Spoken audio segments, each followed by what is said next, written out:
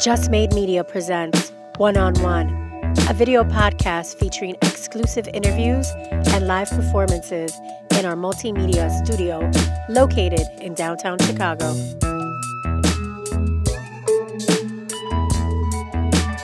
All right. Once again, in the house, another episode of One on One.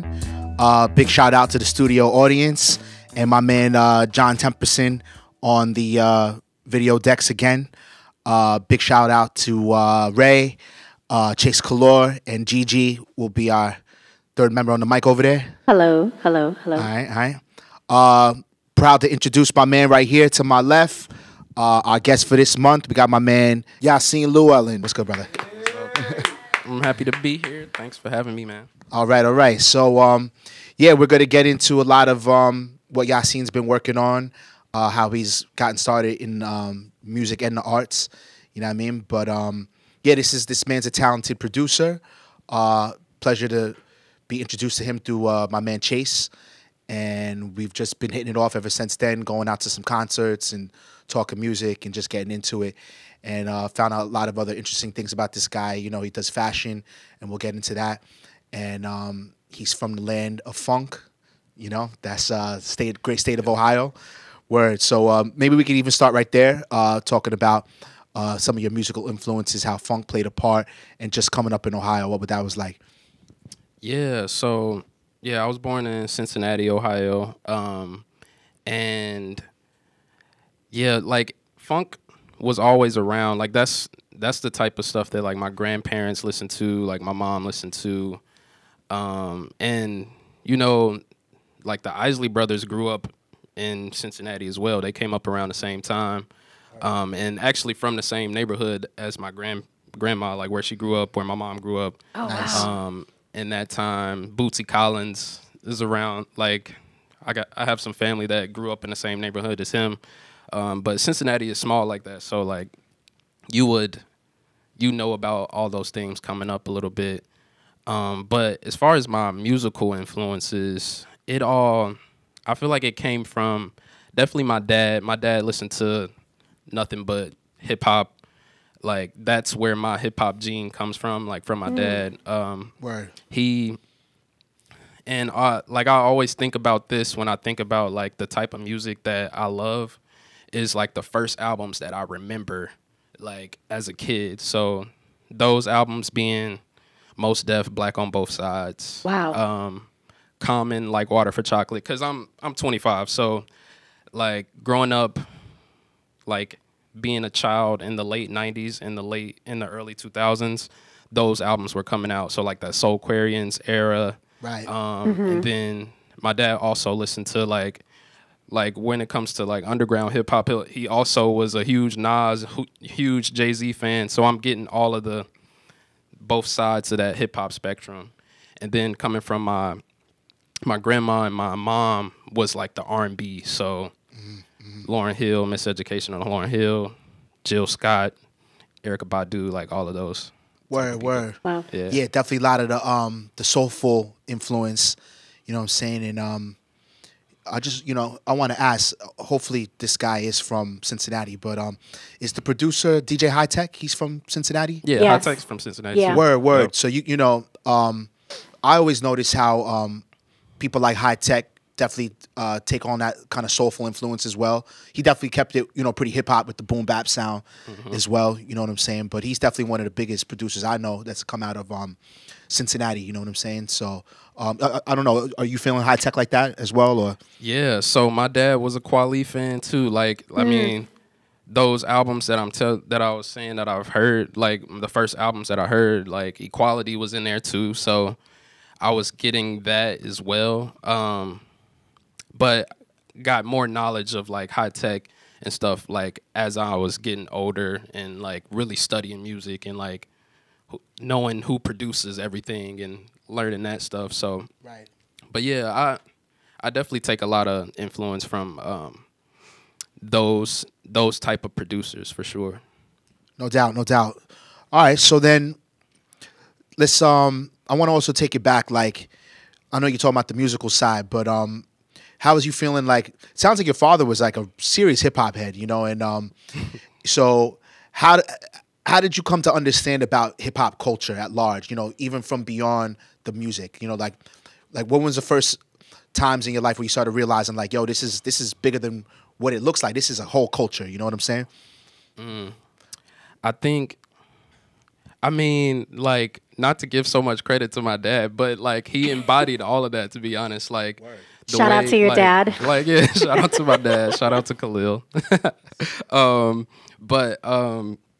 So like that and my family too. So like getting all the music that my dad listens to, all the hip hop where it's coming from, like Ghostface Killer, Wu-Tang, like all of that, and then also like my uncle who he would be into like the more modern eras. So like in the early 2000s, he was listening to like T.I. and Jeezy and like Gucci, and I'm like, okay, I'm understanding the whole spectrum of like what hip hop is, and just watching like videos, movies, and different things like that show me like, oh, this is a whole culture. This is like, it embodies everything. It's fashion, it's graffiti, it's dancing, it's like all of this. So I got into it and started to know about the culture from that. And then I think as I'm gaining the knowledge of those like albums and different things is when I'm starting to get into it myself, to where I'm searching for things, even as like a young kid, to where I'm like 7 years old. I think the first album I actually purchased myself was The College Dropout. Okay. In 2004. Word. Wow. Yeah, go ahead. And G got a question here. So your father, of course, we're talking about your father, right? Because he's the one that introduced you to all this different music. Was your father familiar with Scribble Jam? Are you familiar with Scribble Jam? No, what's Scribble Jam? So back in the late, well, I would say maybe 96, 97, Scribble Jam was this big hip-hop event that hosted graffiti writers. So we segued into that, right? Huge rap battles. I mean, you had MCs coming from all over the states. And famously, Eminem battled Juice. Juice was a Chicago hip-hop MC. Anyway, they also had DJ battles and breakdancing battles. So I just was curious if your father, was part of it, because I feel like maybe he was still kind of like, if he was part of like some sort of like Cincinnati hip-hop scene, maybe he might have been around that. And I've been to Cincinnati for Scribble Jam several times. And I actually really love Cincinnati because that's actually where I met Justin. I know, right? That's so dope. So when you first told me you were from Cincinnati, I was like, yay, oh my heart. I love that place just because I met Justin there. Yeah. You were telling me about Scribble Jam, and I wouldn't think that my dad was a part of that scene. Sure. But yeah, it sounds really dope. Like, Cincinnati has an interesting hip hop scene, and just like music scene, because it's such a small town, at least from like what I've known and what I've seen as I've been growing up. So yeah, that sounds really dope. Like, I don't think he was a part of that though. He was still very much a dad. He was just like a teacher and like a Muslim and just like moving around like as a father in different ways, but he was just cool. Like, yeah. And what was it like growing up there? Like, were you part of any sort of hip hop or even music scene there? I didn't start making music until like a few years ago, to be honest. Oh, wow. And I've just been like a rap nerd, like I think like my whole life. So like knowing, like going through like all these albums that I'm telling you about, that's like there as I'm a kid, I'm just listening to them, going through like all these different all the credits and like knowing all this stuff, but I wasn't really a part of any scene. I had friends who were rappers, and I used to like love to be a part of the different scenes that they were a part of, going to their like concerts and things, but I wasn't really engaged in like what the scene was. I was engaged as far as a listener. So like I've always been a listener, like a very in-depth listener of music and everything that's around. So like I knew about the scene. The scene that was coming up when I was in high school was like the SoundCloud rappers, honestly. So Sure. like Insomniac Lambs, like that whole collective in Cincinnati. But a lot of the rappers in Cincinnati, also the battle scene too. Like it was a cool battle scene in Cincinnati. So like you had rappers like Young Butter and different like coming up in that era, which was really cool. But I was always engaged listening, but I wasn't like attending per se. Yeah. Right. Yo, you know what? That's an interesting era. You know, like to me, like the SoundCloud era, I would say is like a real demarcation from my era. You know, like I was like the first era of like MySpace into Facebook, you know, early YouTube. It was all really brand new. The idea of thinking that like it was just that easy to have all this kind of worldwide web access, you know what I mean?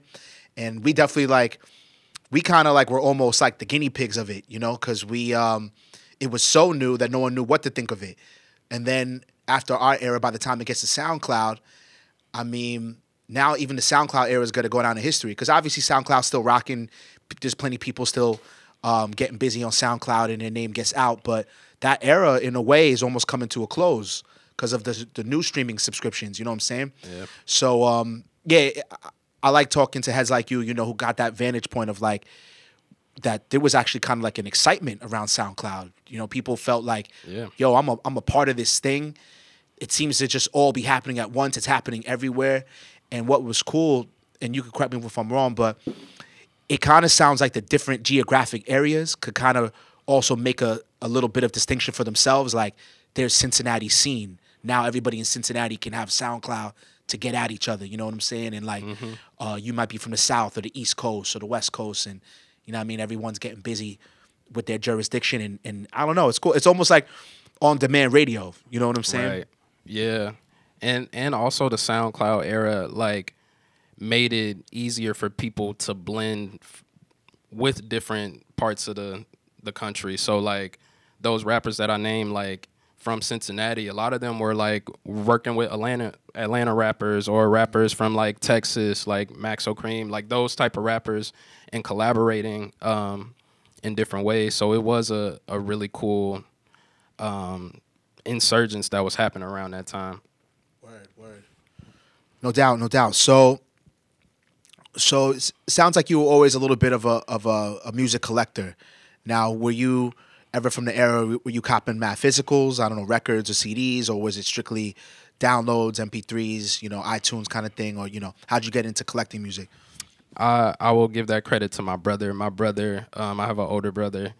He had a laptop before I had a laptop, and I would get all my music from him. So he was the same as me, to where like he was going out to search what is this new music. Like he put me on to like countless rappers, like all of the, like from Wiz Khalifa to like the Mac Millers, like where we're downloading their whole discographies when it's coming out, and it was all MP3s at this time. So we listening to them just like on the speakers in the house or on our iPods, MP3 players, like, but that started really early too. Like I remember my brother put me on to Drake, like before everybody knew who Drake was, like around that time. Gotcha.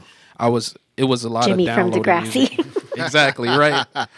Like he's like, man, like somebody just told me this dude like about to be one of the best rappers, and I'm like, what? We listening to like like So Far Gone, like Lil Snip's like comeback season and stuff. So Right.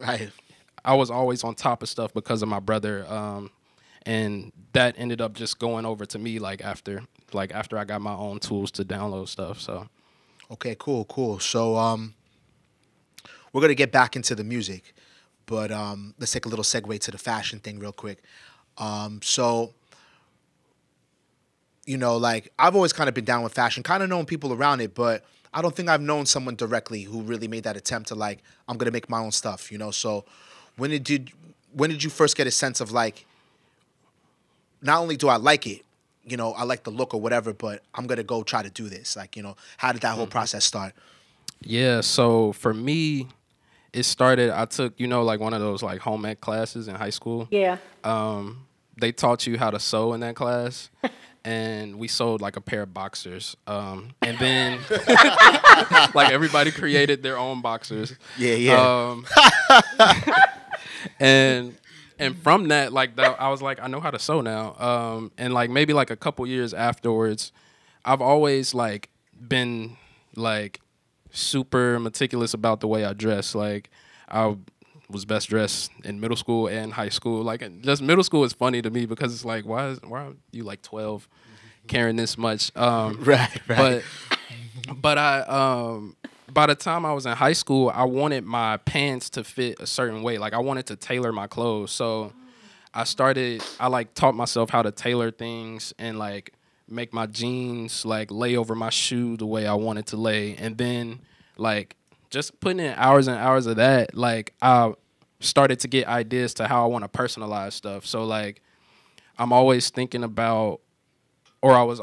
about like how I can make something more expressive of like who I am. So like even like the jacket I have on, like I'm gonna put all these pins on it. Like I'm gonna like stitch something on this. Like so I was tailoring clothes a lot, and then I ended up like kind of using it as like a side hustle too. So like tailoring clothes for other people because they would be like, yo, those are dope. And doing that all the way throughout. By the time I went to college and came to Chicago was when I was like really having ideas for designing clothes. So I was creating different things and personalizing, making one-of-one pieces. Nice. And starting to get into fashion shows like once I was in college. So Word. yeah. Did you only work on men's fashion? So what I try to do, I want all of my clothes to be unisex. Like I think it's a lot of power in like removing gender from clothing. Okay. Because I do it myself, and I feel like just the way that I think about clothing is like women can wear anything. Like women's silhouettes and the way that those ideals are, it's like they can be more fluid in different ways, and I feel like I empower myself by doing that as well. So like I'll wear something that's women's and you wouldn't even know it. But like, and that's what I want to bring to like the clothing that I do. So all the pieces that I create, I will style them on a woman, but you wouldn't really think it's a men's piece, but like this is also men's as well. So that's my like philosophy around it. I like the cardigan. I would wear that. Yeah. This is a women's jacket. Yeah, Like, there you go.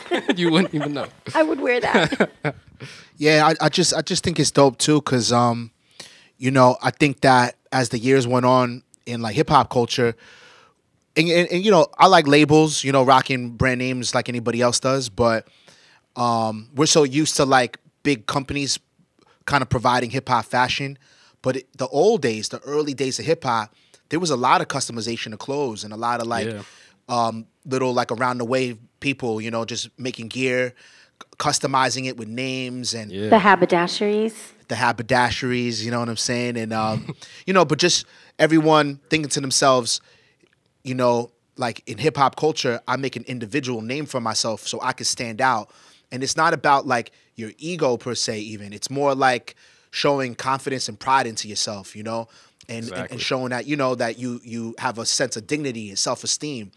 And that's actually very important to hip hop culture, you know what I mean? So that's sort of really where I find hip hop fashion actually plays that positive role. It's not just about like bragging, but it's bragging with the intent to like just be dignified, you know what I mean, and stand up for you and yours, you know what I mean? So I love that.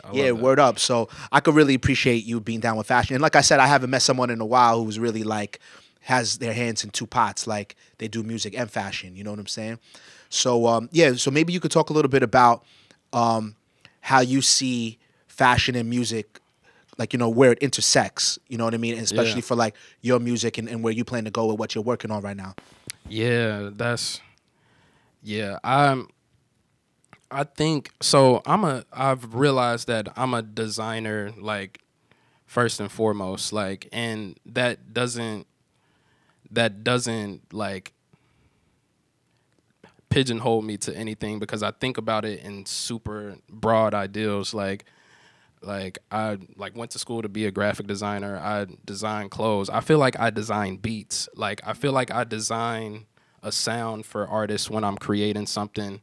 And I really, all art forms really coincide. It's just about the way you look at it and the way you use whatever tools you have to be able to like do it to the best level that you can. I also studied architecture, and I think architecture from the basis is like one of the I feel like one of the first art forms in a way where it's like everybody needs a house, but like after a while building just 4 walls and a roof is going to be different. Like it has to be something beautiful about it. Like it has to be something that you love to be in. And I feel like designing anything is the same way, where it's like, yeah, we love music for its use to like make us feel good and make us get through this life, but it has to be beautiful. Sometimes it just has to be beautiful. Sometimes it doesn't have to like be overthought. And I feel like I approach all of the art forms that I go into with the same mindset of a designer and using all of the different design elements to create what I want to create. No doubt, no doubt. Yeah. I mean, yo, that's so funny you said about architecture. That was like my secret dream job, to Mine study too. architecture. Yeah. And, you know, it is a design. It is a design. And, you know, just to blow the spot a little bit, because like I said, I met you through Chase. I was in the other room. You guys were working on a song here. And, Fire. you know, it was fire. Fire. The walls are thin enough that even though y'all have privacy in the second room, in the front room, we can kind of hear what you're doing, you know? So it was just cool for me and G to hear in the background, you were designing. You guys were actually like, there was a lot of improvisation in your session. And I love those kinds of sessions, you know, where it's not so dry. It's more like people are really collaborating. They were like, I want to like understand what the artist is doing. Let me design around that. And yeah, so anyway, it was nice to observe that that work process that y'all was having. Yeah. And yeah, real dope. Word. So why don't we jump into the part now where you're really starting to take music more seriously, you know? And Yeah. what kinds of either beat machines or, you know, what was your approach at first when you first started messing around with making beats? Man, so I think it's really cool the way I got into making music because it was like so natural. Like I remember like in high school, I was telling y'all like my brother had a laptop that ended up getting passed down to me, and I downloaded Fruity Loops, but his laptops was so like old by that time. I was like, man, I want to teach myself how to do this, but it's not going, like I can't do it right now on this laptop. So I threw that idea away when I was in like high school, and then like by the time I got to college, my roommate Kellen, who's a musician, a jazz musician, so he was studying jazz music at DePaul while we were there. Nice. He had Ableton on his computer, and he taught me like the small little things about like just how to make music, you know, like the metronome, how to stay, like different things like that. So when I was roommates with him, I would be in his room for hours just doing that. And then that went away too, because like life just goes on. And then by the time I was a senior is when I was like really starting to get it, because I took a study abroad trip to Paris, and one of my friends who was on the trip gave me Logic. Like he put Logic in my laptop. So nice. That's when everything started. That's when so this was summer of 2019. And I'm just teaching myself because I'm like, I got the basic tools like from what I learned in Ableton from Kellen, and then I'm like, all right, I'm just gonna teach myself how to do this. And I was taking that time throughout 2019 to do it, and then like what happened at the top of 2020, COVID. That's right. So I was in the house, and all I was doing was making beats. All I was doing was teaching myself how to make beats. I started getting good at it, and that's where it all started. Like just those hours and hours of time that I had during COVID, and it just ended up being the creative outlet that I needed because I wasn't designing clothes at the time, and like some tumultuous things happening in my life, but I was I was able to use this to like express myself like I use all my other art forms to express myself, and it's like this is my era of music now, and like it's like fully a part of me now. So word. Yeah.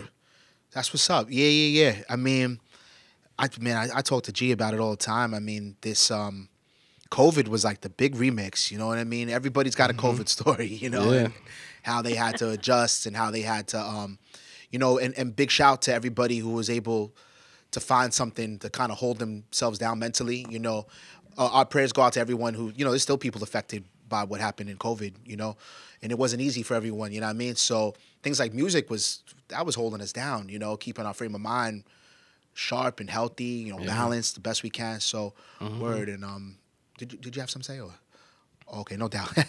So, all right, word. So now, is there like a whole cast of characters that you're kind of working with right now? You have some records that, you know, your solo records, like what's on the deck for you right now?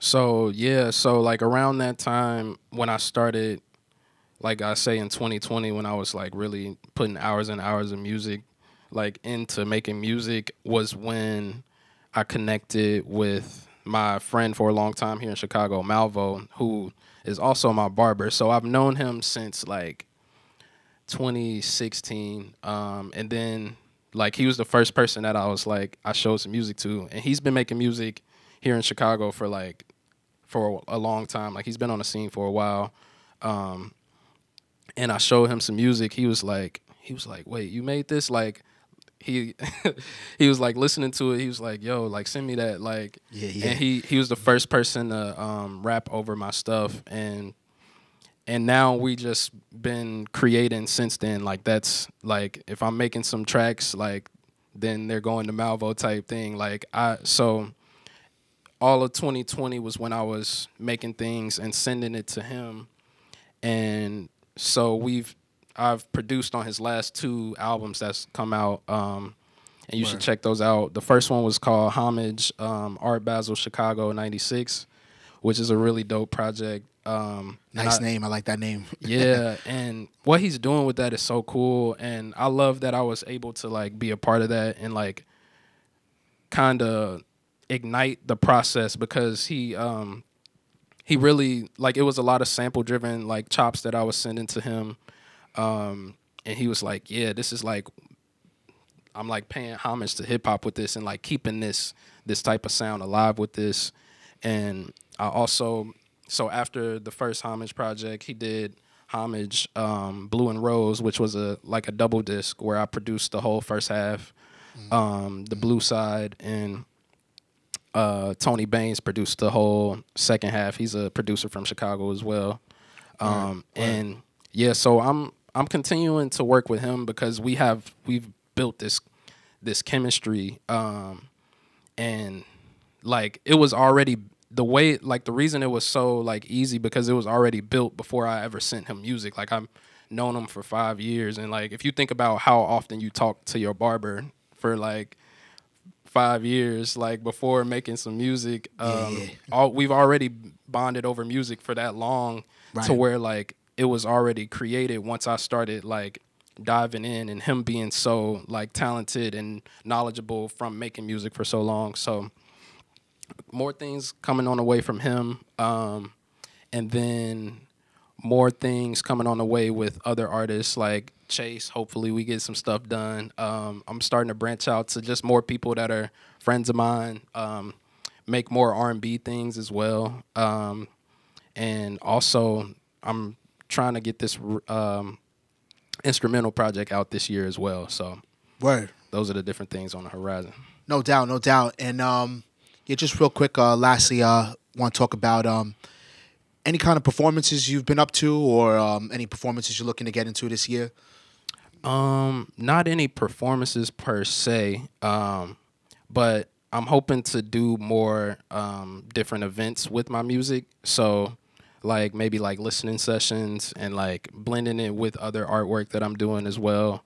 But I'm very much like a producer where like I don't want to be in the forefront. Like I want to be the canvas for someone else to be in the forefront when it comes to the music, for sure. Word. Nah, I could feel that. But you know what? That's why we do the one-on-one series. This is an opportunity, you know what I mean, for producer type people that might normally play the background. You know, you could be live and direct, and people can come and get to know what you do. You know what I mean? First and foremost, right here on something like this, a one-on-one interview. So yeah, we was definitely pleasure to get into it with you, Yaseen. So maybe we could talk a little bit about the set that you're gonna do today, on the, you know, what your setup is, and you know, just what the vibe is gonna be like. Yeah. So my setup today, I usually do most of my stuff through just my laptop, my MacBook Pro. But I also have a Kai MPK Mini that I've been working on, working with. But yeah, I have this sample that I've been like waiting to chop up. So that's what I'll be working on today. That's what's up. Okay. Yeah. So we about to get into Yaseen's set. And yo, pleasure talking with you. Looking forward to the music coming out this year. All right, brother? Yeah. Yeah, thanks. For having me, man. Thank you. Thank you.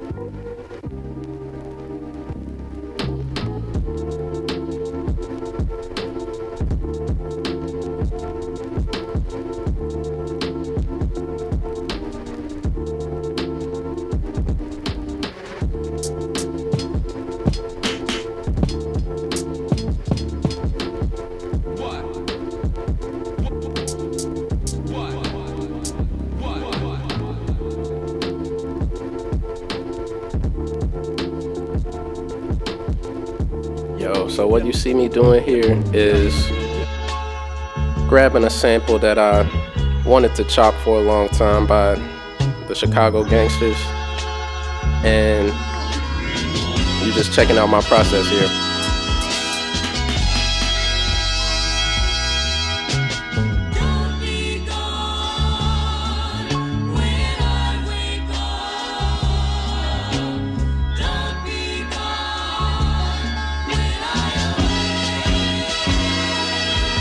So in the process of chopping samples the way that I do it, it's a lot of start and stop and clicking exactly which part of the sample that I want to take and loop. And in this process, you can see me very intently into the Logic Pro, where I'm grabbing the checkpoints where I want to take each single part of the song, and I'm replaying it and making sure that I get it right on the bar line so that all of the loops connect seamlessly. And as I'm playing this one, I know that it's two parts of the song that I want to take. A part that's going to be where the verse is going to be, where the intro is going to be, and also taking parts of the song where I want the chorus to be. So the big horns when it comes in and the breakdown, I know that's going to be the hook. And that's where I'm going to change up the drums. And as you see, I took the sample and I sped it up.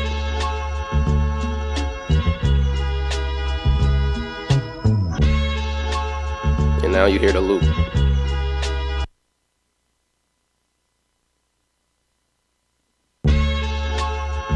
Now this loop is sounding exactly how I want it. Now we change the pitch to make it something totally different, to where it's not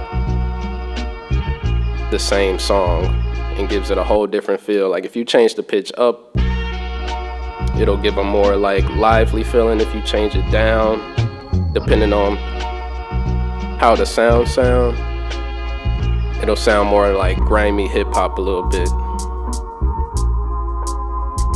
Now I'm ready to lay the drums.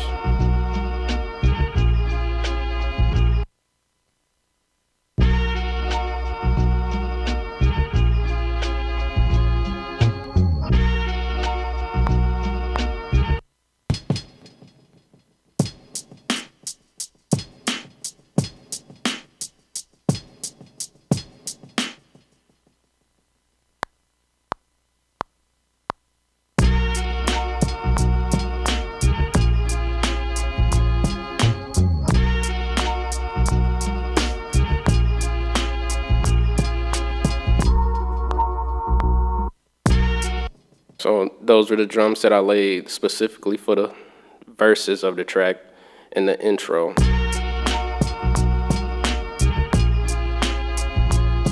And I'm sequencing those drums to the loop.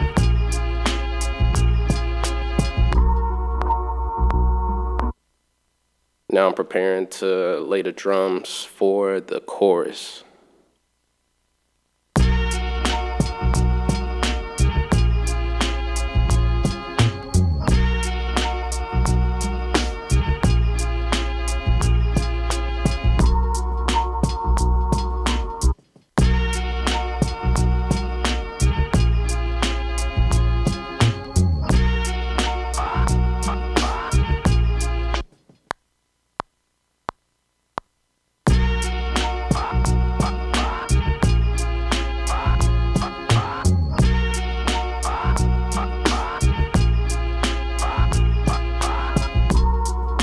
So I just laid a few vocal samples, and right now I'm trying to find even more effects to make the beat unique in different ways, to where it's like different things you won't expect to arrive in the beat to give it more personality.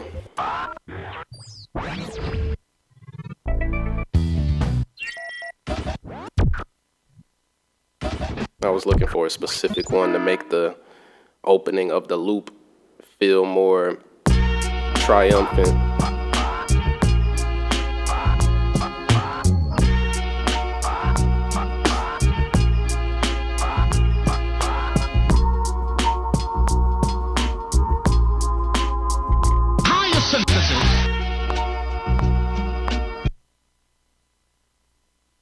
That's a beat tag that I use for most of my beat tags that I'm about to lay here.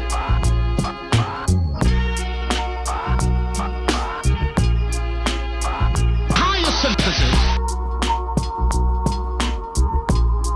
Higher synthesis.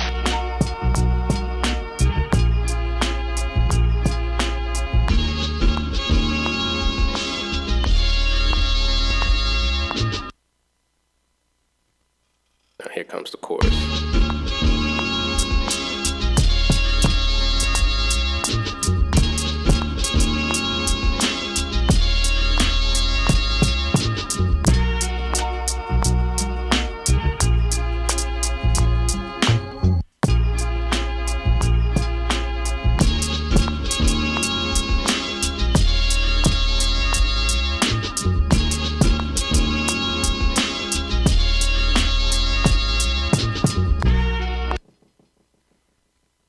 So now I just laid the drums for the breakdown into the chorus, and now I'm continuing to sequence it and line it all up in Logic.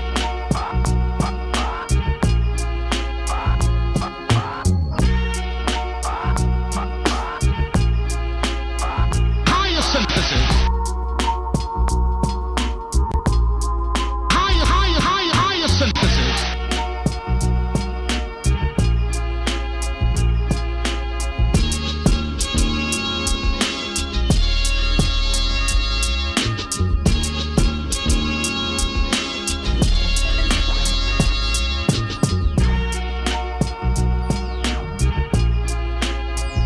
At this point, the song is essentially done.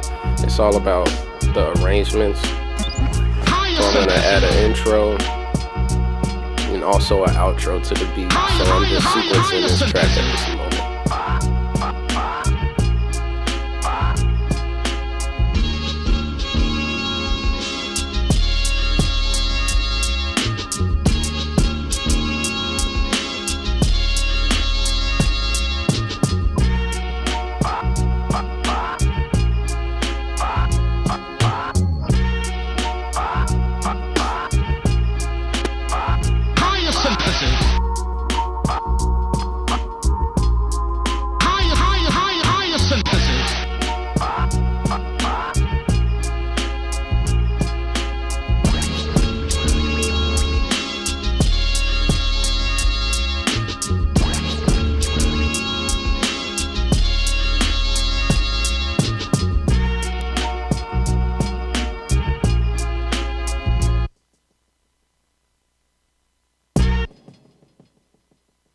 Okay, so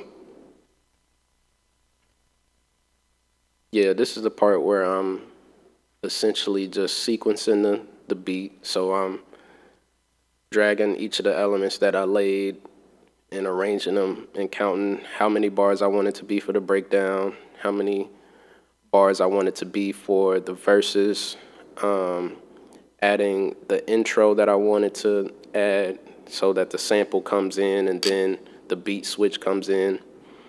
And I'm also making sure that there's an outro as well. So all of the elements that I added at this point is now about designing the beat to take it where I want it to go. So here's the finished product. About to play the beat.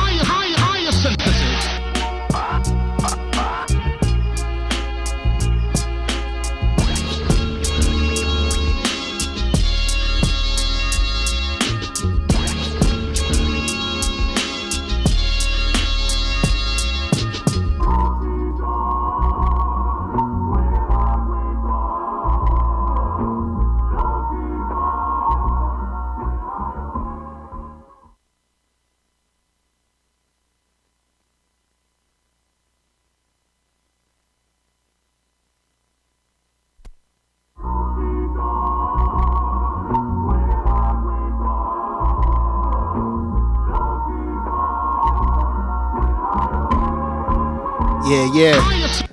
That's what's up. That was very different than what we normally do. He did like a beat tutorial. You know what I'm saying? Word. So and I'll make sure we label it as such. This man just chefed it up right in front of you. He just showed you his whole workflow process. Word. That's gonna go down in history. That's mad different. Word. So yeah, man. My man gets busy with the akaimini and Logic session.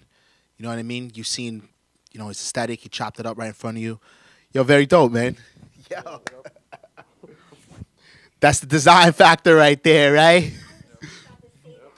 I got that mic. Hold on. Let me give you a different mic.